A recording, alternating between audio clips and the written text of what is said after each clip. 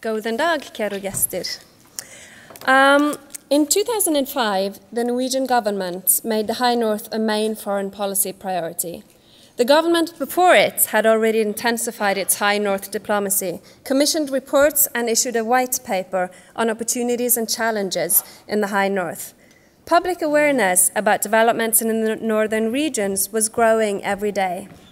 The High North soon became a hot topic in Norway, and the debate was centered around economic opportunities alongside the challenges related to climate change and environmental consequences of increased economic activity.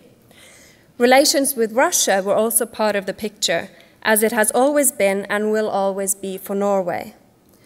It was important to keep good relations with Russia and at the same time make sure that Norway's allies had up-to-date information and knowledge about developments in the region. The High North diplomacy was to serve these purposes. Against this backdrop, I started on a PhD study, a PhD in international relations, and I chose to specialize on the Arctic. It became clear to me pretty soon, though, that what was important in Norway at the time hardly registered on the radar in places like Washington, D.C. and Brussels. When I asked policymakers abroad, this was in 2005-06, when I asked them to describe their perceptions of developments in the High North and the Arctic, they looked surprised and they asked, "The High North? Do you mean the North Pole?" I realized pretty quickly that I had to rephrase my research question, but I will not bother you with details about that. The point I want to make is that in the mid-2000s, there was little broad interest and knowledge about Arctic affairs in states in the Arctic and bordering the Arctic. Today, the picture is an entirely different one.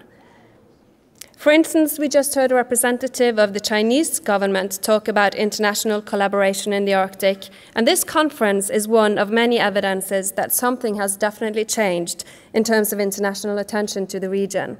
There are many reasons for this, and geopolitics has played a certain role in it.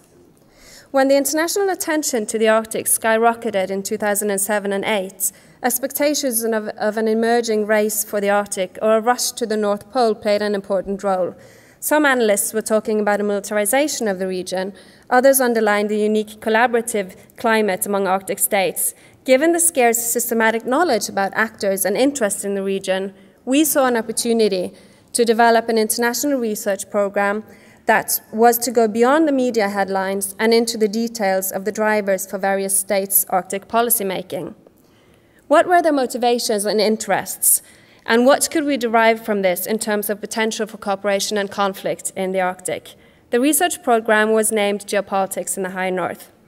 It was led by the Norwegian Institute for Defense Studies with a range of Norwegian and international partners. And it was funded by the Norwegian Ministry of Foreign Affairs through the Research Council of Norway. In the program, we studied in depth the Arctic policy development in the United States, the European Union, Russia, and Norway. The name Geopolitics in the High North reflected an expectation that the strategic interests in the region were rising. And based on this, we engaged in the academic debate about whether we were likely to see continued collaboration in the Arctic or whether the region stood on the brink of conflict. I'll not speak for all the researchers in the program, but I wanted to direct your attention towards one particular book that was recently published. The book is called Geopolitics and Security in the Arctic, Regional Dynamics in a Global World. In order to take us one step further regarding the question of whether we're likely to continue to see stability in the Arctic or whether we should expect interstate relations to be more challenging in the future, in this book we ask, what are the factors that contribute to stability and what are the factors that may move developments in the opposite direction? We found that one major stabilizing factor is common interests. Arctic coastal states have fundamental common interests, for example, in the workings of UNCLOS. UNCLOS gives the Arctic coastal states special rights and responsibilities to huge, resource-rich and fragile marine areas and to continental shelves. This is true not least for Russia, and it is, as we see it, the most important stabilizing factor. Then, we argue, Arctic developments cannot be seen in isolation from global developments or developments in other parts of the world. Hence the subtitle of the book, Regional Developments in a Global World. Developments in international relations may impact collaboration in the Arctic. We wrote the book before the Ukraine crisis, so the point is general. But current developments in Russia-West relations are a complicating factor for interstate relations also in the Arctic. For sure, so far, the Ukraine crisis has not had severe impact on Arctic collaboration, except for the defense domain.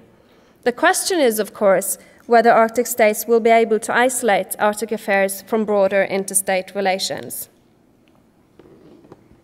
For example, Russia is increasing its military presence in the Arctic. In principle, this is nothing to be alarmed about. The Arctic is of strategic importance to Russia, and considering Russia's ambitions to return as a great power in the international scene, increased military Russian presence in the Arctic is to be expected. However, the poorer Russia-West relations are, the harder it will be for other Arctic states to relate pragmatically to such a change in Russian military posture. And this, of course, goes both ways.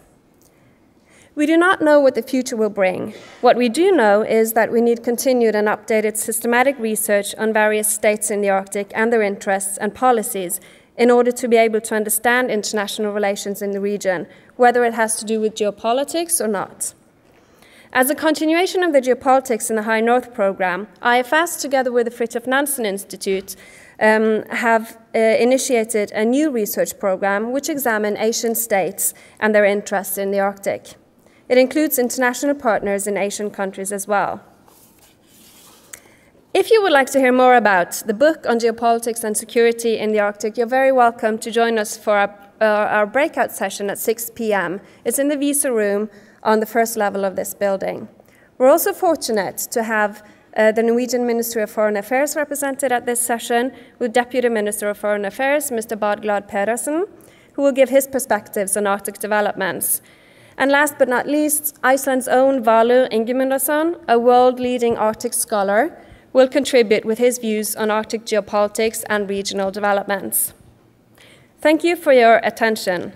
Takk for at lusta.